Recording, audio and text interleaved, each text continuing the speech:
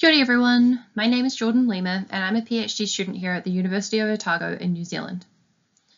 Last year, I completed an undergraduate research project for my Bachelor of Biomedical Sciences honours degree where I investigated novel ctDNA biomarkers for improved surveillance of colorectal cancer.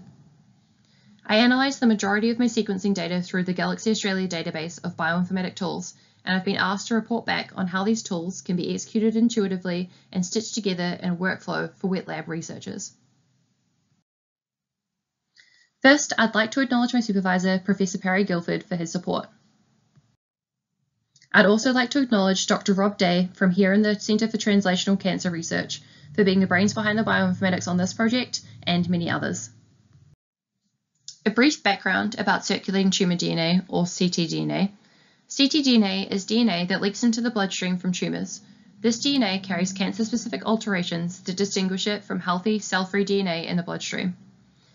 These cancer-specific alterations, or biomarkers, allow detection and quantification of ctDNA that can provide patient-specific measures of disease progression or relapse during and after treatment. The aim of my honours project was to identify novel ctDNA biomarkers in this gene called RNF43. We chose RNF43 for the similar role it plays in the cell as APC, the most commonly mutated gene in colorectal cancers, and because mutations in these genes are shown to be mutually exclusive.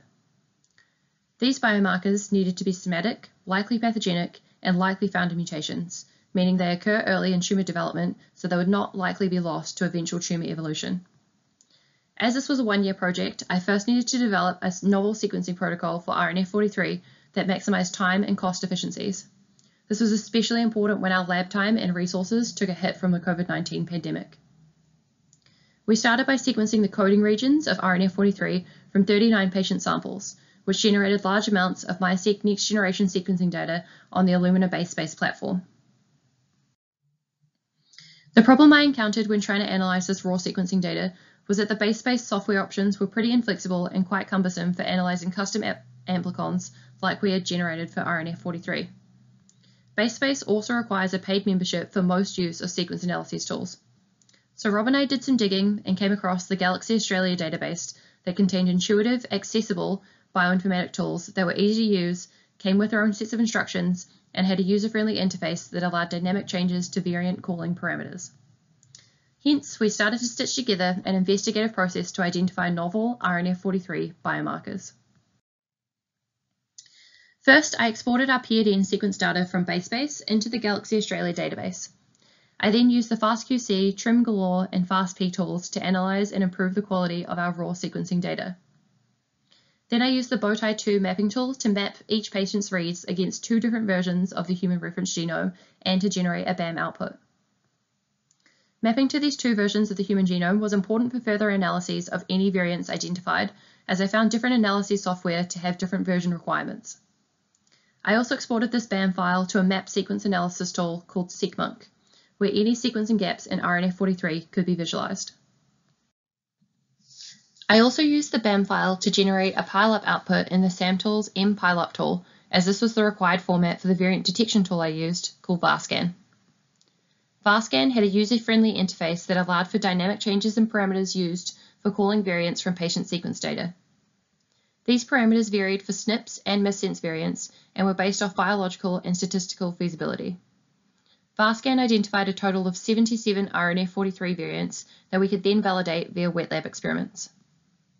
71 of these were excluded by our controls, and only one RNF43 variant was validated as an ideal ctDNA biomarker by the end of our wet lab analysis.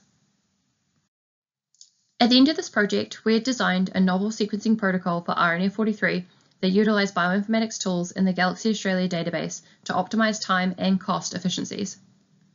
This protocol could also be used as a template for analysis of other potential ctDNA biomarkers and other genes of interest.